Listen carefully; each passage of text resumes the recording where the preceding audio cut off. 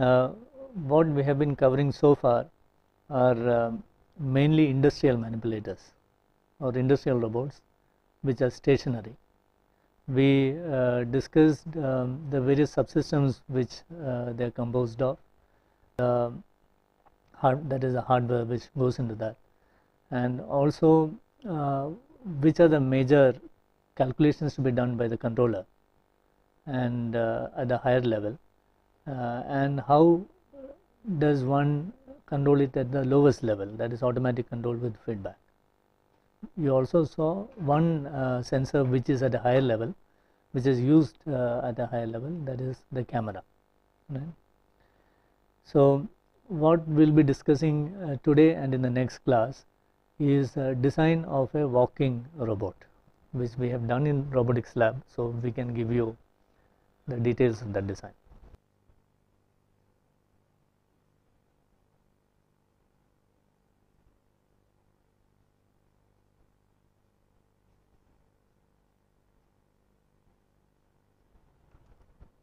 Now, walking robots come under the category called mobile robots. Mobile robots are obviously different from stationary robots. Stationary robots have their base fixed to the global reference frame, whereas mobile robots can move. Its base is not fixed, it can move around. There are various applications for which mobile robots are used. I'll list a few of them.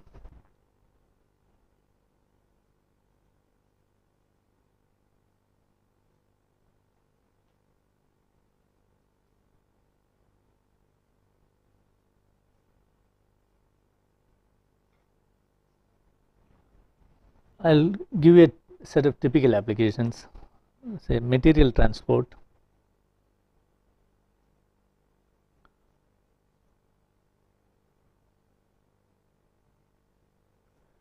in factories.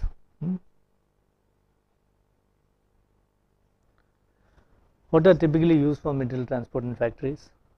You have overhead traveling cranes,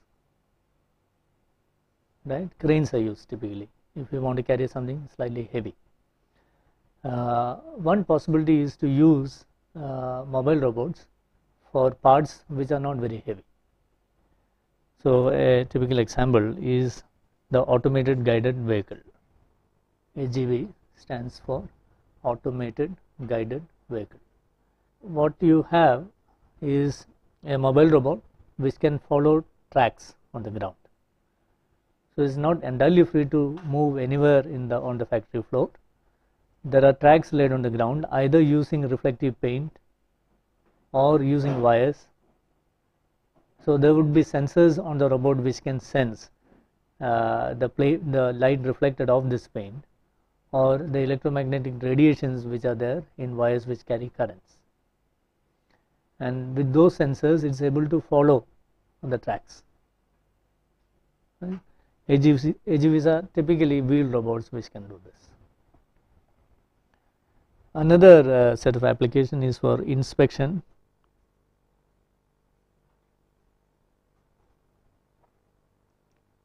And some amount of servicing,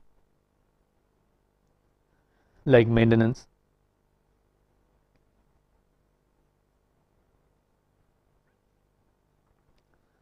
Tanks, pipes, sewers, larger installations like nuclear power plants, things like that. What are used in this context are things like pipe crawlers,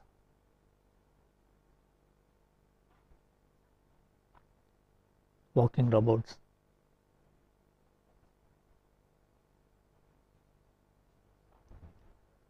the robot that I am going to describe falls under this category. Used for simple, suppose a pipe gets clogged, then you need to unclog that, remove the clog. So what could be done is send a robot in, locate that obstacle and remove that.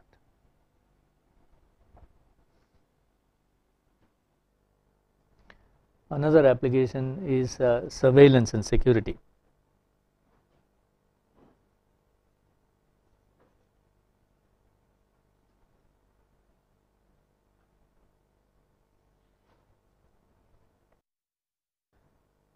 typically in counter-insurgency operations, bomb disposal and things like that, and for surveillance. What are typically used are tracked vehicles, could be wheeled also, but more often tracked than wheeled.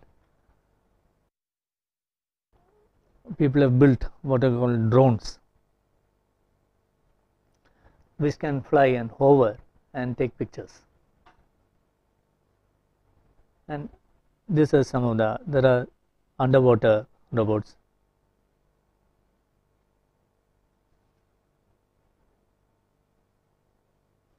Which can also be used for this kind of activities. So, a robot needn't be mobile only on the ground. It could be in the air or underwater or on the surface of water. There have been robots used for, mobile robots used for planetary observation, planetary exploration. Not very detailed exploration, but within a small region.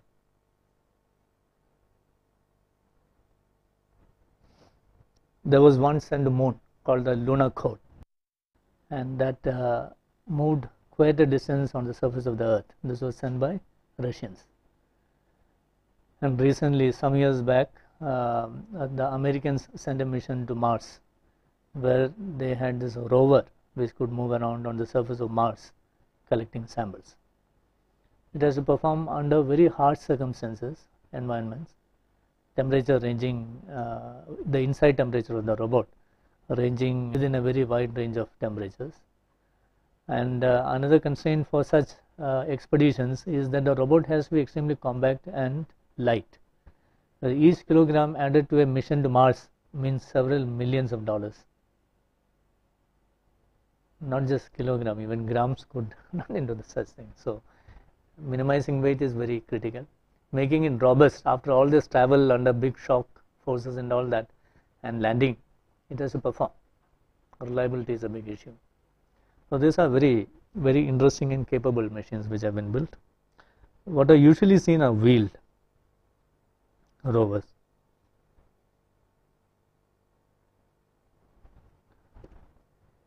Recently, there have been robots made for entertainment.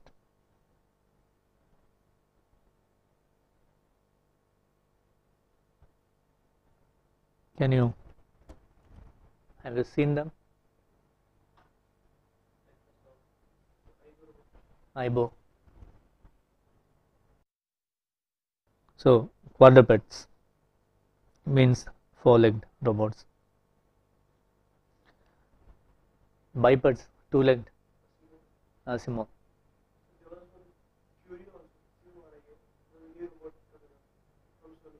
And from Sony. Is it called? What is it called? QRIO. Yeah. Yeah. So it was earlier called SDR3X, and the later models probably are now given more human-like names. So bipeds. So for entertainment, right now for entertainment and things like that, but remember these bipeds are the original vision of robots. Something very human-like, a machine which can take decisions by themselves and also move around like human beings and do the work of human beings. That was the original vision of robots. We have actually, early 1920s was a play which the name Robot first appeared, where these human-like creatures would work in factories. So it is now 75 years and we now have something similar to that. Not similar to that, that has to be intelligent. We can call the robots we have now very intelligent. So there are several applications for which mobile robots are being used now, and mobile robots have actually changed the concept of robotics itself, which for a long time were stationary robots used in industry, right? So the robots have moved out into the field or onto the factory floor, and a much larger variety of robots are now being seen. So I'll describe the design of a robot for a particular application which we The robot was developed in robotics lab at IIT Bombay. Now, all of you have seen Nataraj, right? So yeah, I just showed a few. I just showed a few methods by which things move. It's not confined to just that. There are many different ways, different means by which mobility can be given on the surface of Earth to a robot. Wheeled is a very traditional way we were doing things. Tracked, in army tanks, you have tracks. We have flying machines with rigid wings and with rotating wings, right? The helicopters. But now people have started making flapping wing flying machines. Under the water or on the surface of the water, we use propellers to propel the robot or the boat or whatever. And that is what is usually used even now. Crawlers and walking machines use appendages like legs and arms. Right? There are robots which have been made which actually crawl like the snake. So there are no appendages. Okay? The robots which have been made which move the tail in order to propel itself in water, like the fish or like an eel.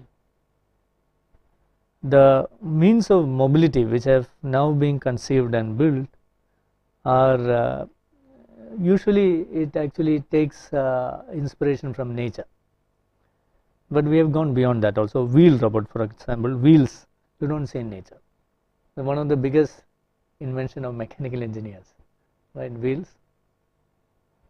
And the guy who invented it wouldn't call himself a mechanical engineer, but we would claim that he was a mechanical engineer. So there are many means of mobility. That is what I want to say. Skiing, right, is one way we move on very slippery surface. So that can be used. There are many ways by which you can move. So many of them have been studied now, and many robots have been built which use these various means. And I forgot to mention legs, which is biologically what is most familiar for us, right? So the problem statement that we have for the design of this robot Nataraj,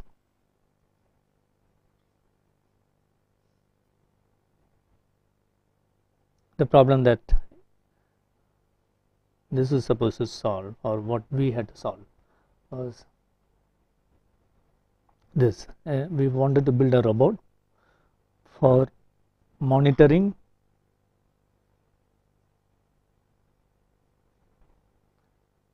and maintenance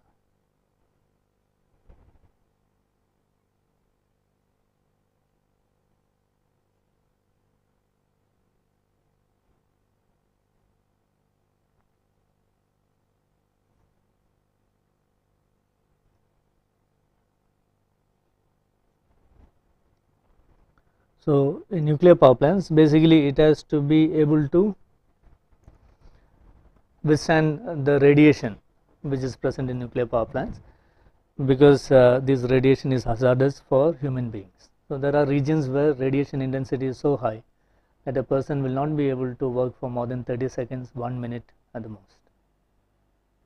One has to just go in and come out, right? And regarding monitoring and maintenance activities that is being conceived, it is something fairly simple. If you have cameras on the robot can take the cameras to places where some problem is currently happening, so that a clear view of what is happening is given to the operators outside the radioactive environment. So that is something this should be able to do.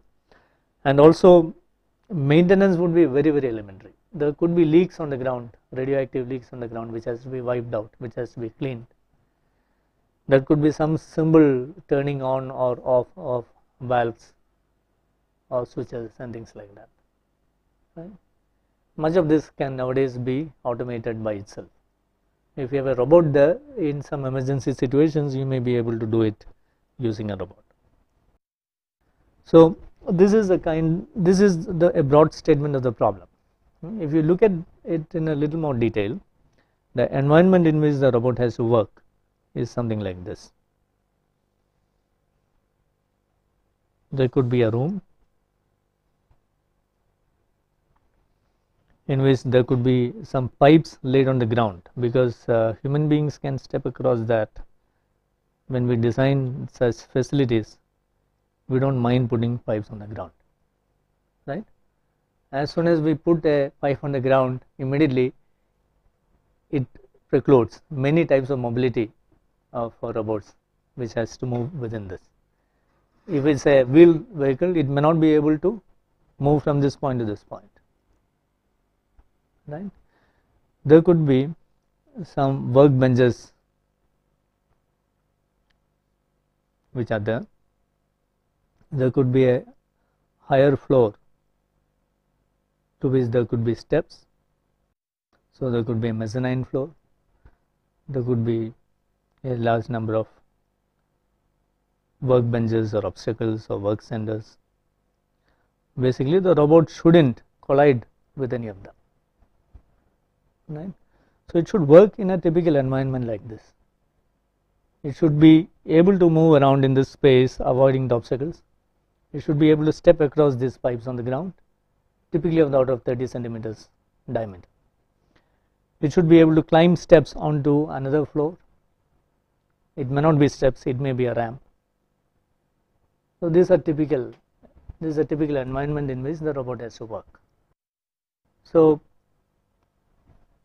choosing the type of mobility, the means by which mobility has to be provided for the platform on which the cameras and hand or whatever has to be there, that is a very important issue. So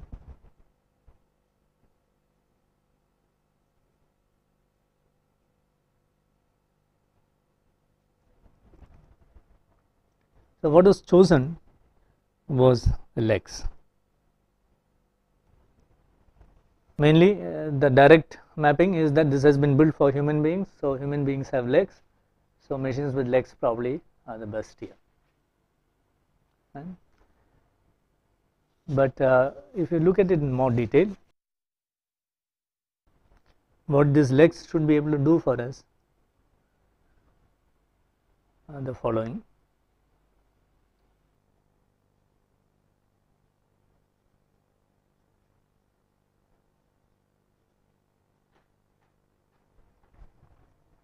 So it can step over sufficiently small obstacles.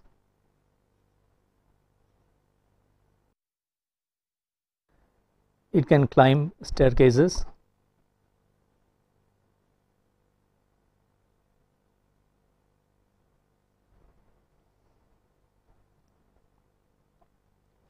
It is quite possible that this probably is not, this is also related to the environment which we saw. When we place our foot, when we are walking in a region where there are some places where the feet cannot be placed, we can see that and we can place our feet accordingly, correct? This is something any walking machine should be able to do. So selective placement of feet.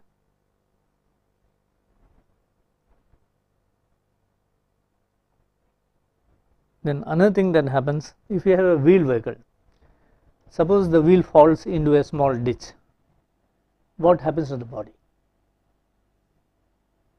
The body immediately tilts, it gets a shock, right? So the motion of the body is not that well isolated from the motion of the wheel.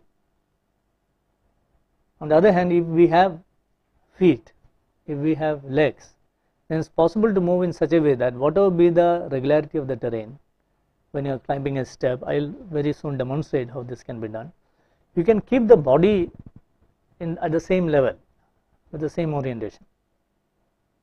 It is possible to do that. How it can be done in a particular case I will show.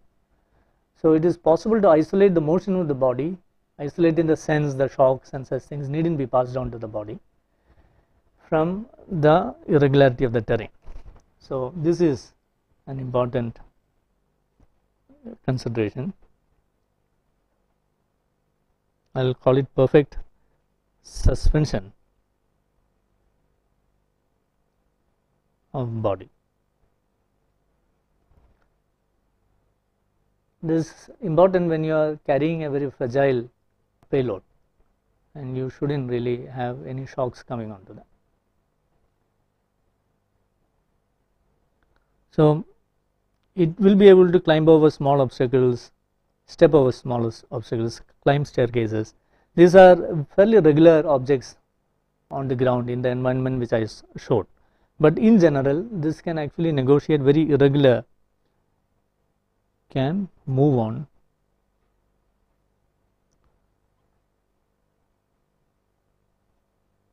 terrain. So if it has to go out into the field, which is the most irregular terrain that you have seen a walking biological walking system negotiate? Yeah. So what moves on rocky surfaces? Crawlers, they move on rocky surfaces. But anything with legs which move like the way we do or the way four-legged animals move. I mean any four-legged animal. Yeah, they can. So one thing which can negotiate very irregular terrain, which very steep sheer surfaces and things like that, of course with the ledge, are mountain goats. Mountain goats can very easily, it seems to climb very steep cliffs without much problem, without much apparent fear definitely, but it needs some footholds of course. But they seem to move very fast over such irregular terrain. And something very interesting with regard to advantages of legs in this particular environment, which is radioactive, is the following. If it is a wheel vehicle, if there are some leaks and contamination on the ground, which is typically there, the wheels eventually become contaminated, right? Whereas if you have legs, if you have feet, you can put shoes. You can put shoes on the feet. So even if it gets contaminated, when it comes out, it can be removed much more easily than replacing a wheel. So it is easy to put simple protective cover for the feet.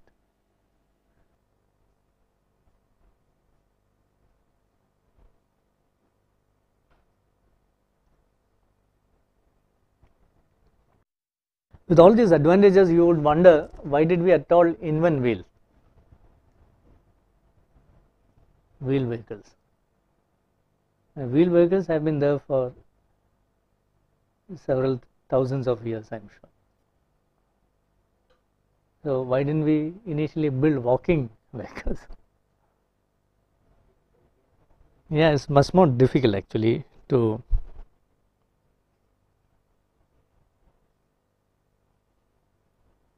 you have to take care of stability, which is not a simple matter.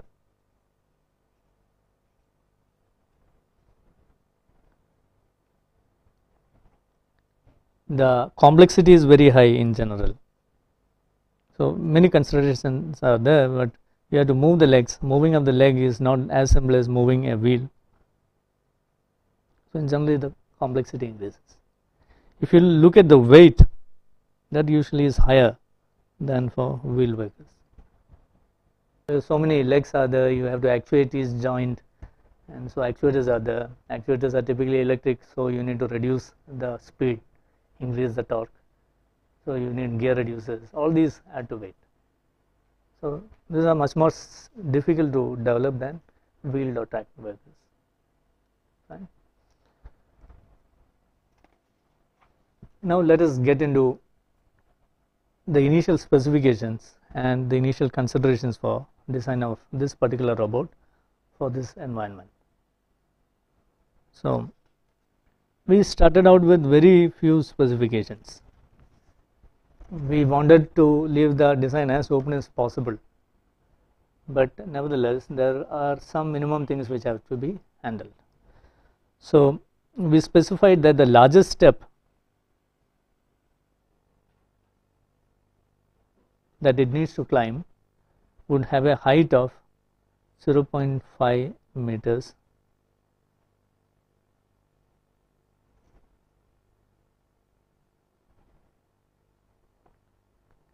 since it has to step over some things like pipes which are typically of the order of 0.2, 5.3 meters diameter. We specified that the stroke of the foot, that is how much the foot can move horizontally, should be of the order of also 0.5 meters. So which essentially would mean that when a foot is on the ground that propels the body forward, with that set of feet on the ground the body can be propelled forward by 0.5 meters before it has to be lifted. These are related. We also specified a ramp of 15-degree incline which it should be able to climb. So these were the only initial specifications. We didn't say anything about the payload that it has to carry, because what we were going to put there was something like a camera which is very, very light, and maybe an arm, but we had another idea related to arm. Instead of having an arm, we thought we can put additional links to a leg so that it can have a gripper or a hand, and that can be used to do the work of a hand. Fine. One or two legs can be extended or enhanced in capability to work as a hand too. Fine. Monkeys do it all the time. They use their legs as manipulate with their legs also. We can't do it that well. So these are the initial specifications. Let's look at some of the initial decisions. Something very simple as the number of legs.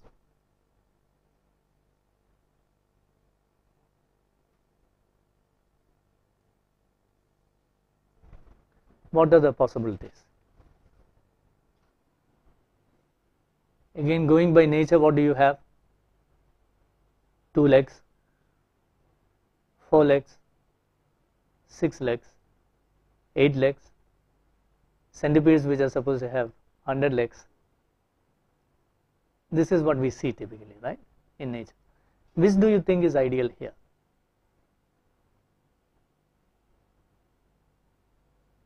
Eh? 2 legs, 3. So why 3? 3 is more stable. That is right. But if it is 3 legs, in order to move the body, it has to lift the leg at some point of time, right? So then it gets reduced to 2, and you may not have stability with 2. It is possible to have stability with that, but requires some additional things. 4, yeah, if you have 4, you can perhaps keep 3 on the ground all the time. Lift 1, place it again on the ground, and then lift another, right? There are gaits by dogs, horses, cats which do that. So 4 seems to be fine. So why did nature develop 6-legged and multi-legged vehicles? Roaches have 6, insects, most insects have 6, right? Spiders have 8, centipedes have even more. So suppose a dog damages one of his legs. You have seen such dogs on the campus. Very difficult for it to move, right? So this is a very important issue, redundancy or reliability or robustness. If some damage happens, can the machine survive or do something at least? So 4 we thought is not enough. The next possibility is 5, but 5 is an odd number which you don't see in nature, right? Have you seen odd numbered legs in nature? I'll come to one effectively odd numbered leg, but typically you don't see. So 6 is the next possibility. So generally it turns out also that the possibility of having greater stability is more when you have more number of legs. Okay, so 6 seems good. Even if a leg gets cut off, you may have a 4-legged or 5-legged gait which is still stable. Okay, so why not more number of legs? Centipede has many more. Each leg means something like 2 or 3 degrees of freedom, 2 or 3 motors or actuators, and all the paraphernalia which comes with that, right? Each joint of a manipulator, stationary manipulator which you learn, is something like an additional 1 lakh, 1.5 lakh of rupees. A lakh is 100,000 rupees. Right? So this is significantly additional cost. So we would actually increase only after a big, it will be a big decision to increase. So we typically chose 6 legs. So consideration was redundancy and stability. Another consideration will be complexity, that's why we don't have more. Fine.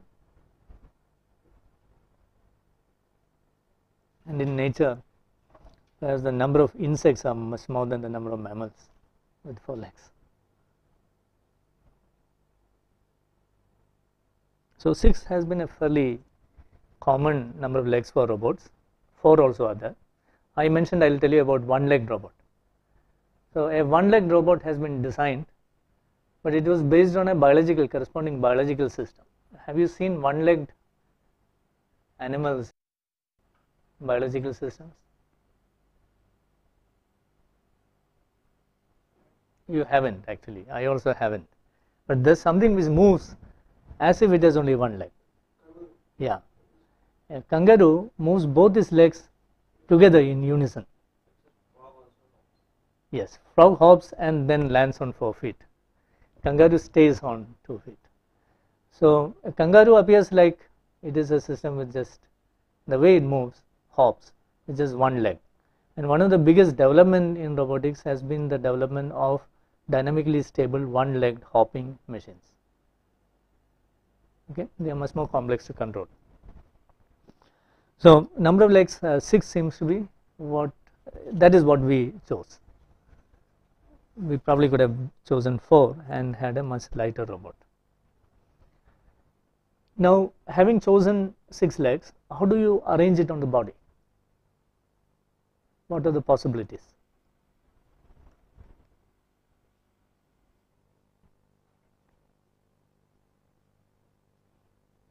Basically arrangement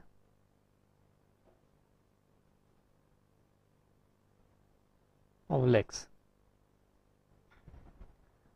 So if you have seen cockroaches, it's somewhat like this.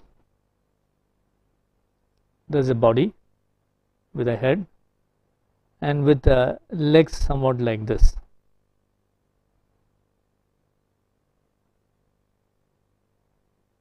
The rear legs are larger.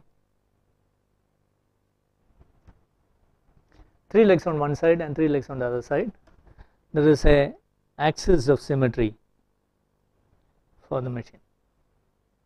And you have seen cockroaches scampering around, I am sure all of you have seen, and they are very mobile, very difficult to run and catch one. Although you are much larger, it's very easy for a cockroach to avoid us. So this is one arrangement.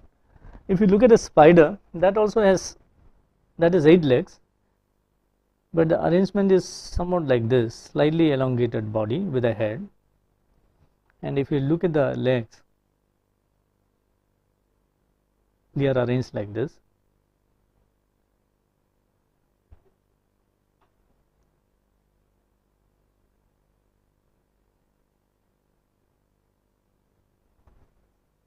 Right, somewhat like this. So all of you have seen spiders and cockroaches. Which is greater mobility? Spiders? Why do you say so? It can climb walls. Cockroaches also can. It's more difficult, yeah.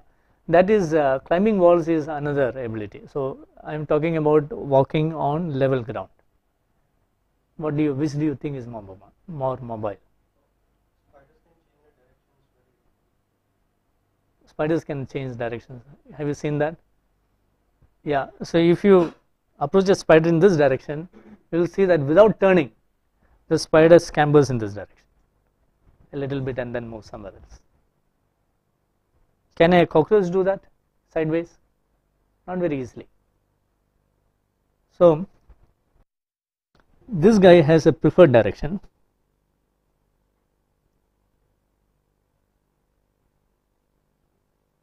Whereas this guy is almost omnidirectional.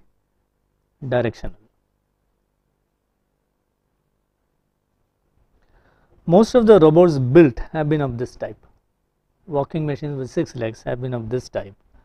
A typical example, this is a roach, by the way, and this is a spider. So a very important example is the adaptive suspension vehicle, which weighs around 2,500 kilograms, very huge machine, built in Ohio State University, mid 1980s to 1990s. That is a very famous machine which has this particular configuration. A very famous machine which is this configuration is Audex. It has only 6 legs instead of 8, and this has that omnidirectional capability. So a machine like that with 6 legs would be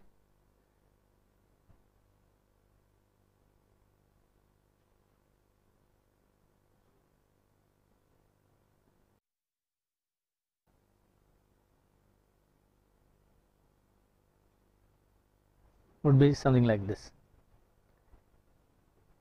If there is one preferred direction of walking, there would be 6 equally good directions of walking, right? At least 6 equally good directions of walking. If we design it properly, any direction is equally good. So this was the configuration that we chose. 6-legged, axis symmetric, the axis being vertical. This was the configuration. So if you choose a configuration like this, once you arrange the legs in a cyclically symmetric manner like this, the next question is, how should I design the legs? Remember, what is the purpose of the leg? The purpose of the leg is to move the body, right? So at a time there will be at least 3 legs on the ground, and these 3 legs or more legs may be on the ground, and these legs are going to propel the body or move the body. Fine. So in order to move the body, what we do is move the feet with respect to the body. That is how we move the body, because these feet are planted on the ground, they are not going to move with respect to the ground. When you move the feet with respect to the body, what happens really is, these feet being stationary, the body moves with respect to the feet. Okay. Now in order to be able to give any motion in any direction that you want to the body with 3 legs on the ground, we would ideally like to have the workspaces of the feet, we would like them to be 3-dimensional regions in space, which means that each leg should have, each foot or each leg should have 3 degrees of freedom, right? And the workspaces, as I said, are 3-dimensional regions in space. So if we assume the body to be fixed, each foot will have a workspace like this. The foot can move within this, right? It will be 3-dimensional. Now what will be the shape and arrangement of these workspaces with respect to the body? That is what is going to determine what is the size of the step it can climb, what kind of ramps it can climb, in which direction can it move, how much, what could be the stroke of the leg, all these are determined by these workspaces. Fine. And what do you think would be the shape of the workspace? Now, this being axis symmetric or cyclic symmetric about the axis, a typical shape of the workspace could be something like this. They are identical. So, if you divide a cylinder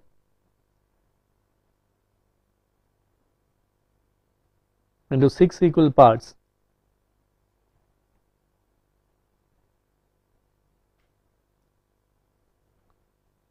what you get are sectors like this, right? So, a workspace may typically be like a sector.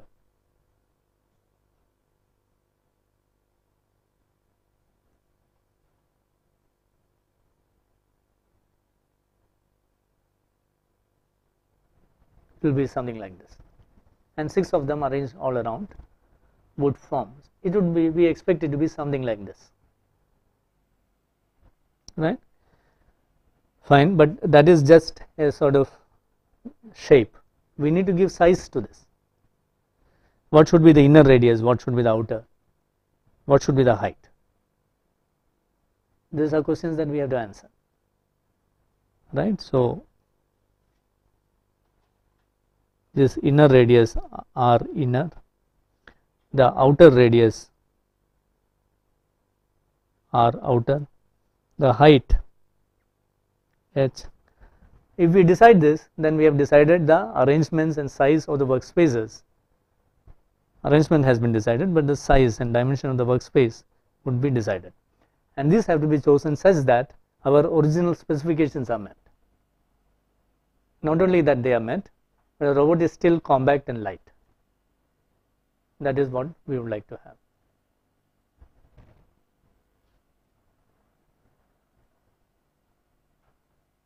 So, remember the consideration for this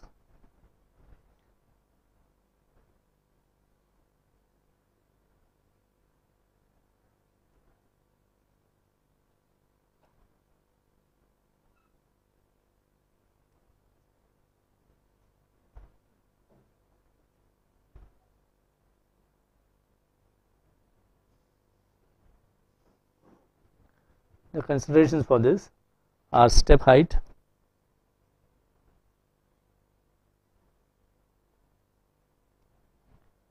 stroke,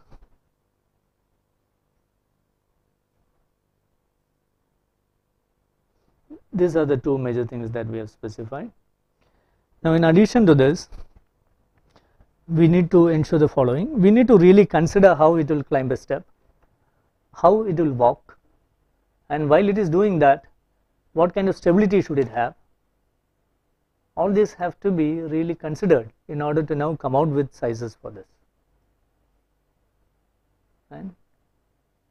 So, how it was done in our case I will describe in the next class,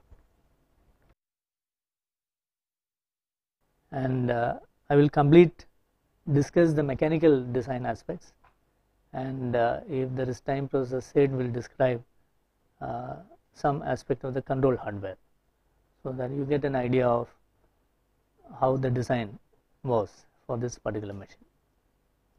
Fine. You have questions?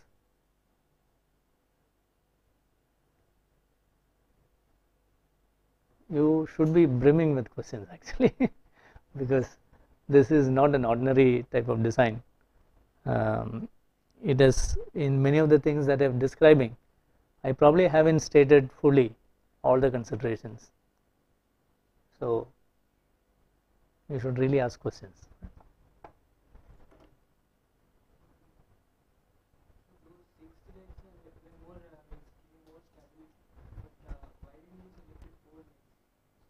Yeah, 4 also has stability. The reason was redundancy. Suppose one leg gets damaged, right?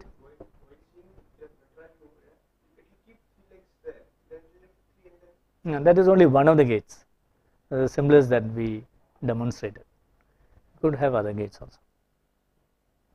So, the question to why not 4 legs and why 6 legs is mainly redundancy. If a leg gets damaged, then you have at least 5 legs and you may be able to drag yourself out of the radioactive room.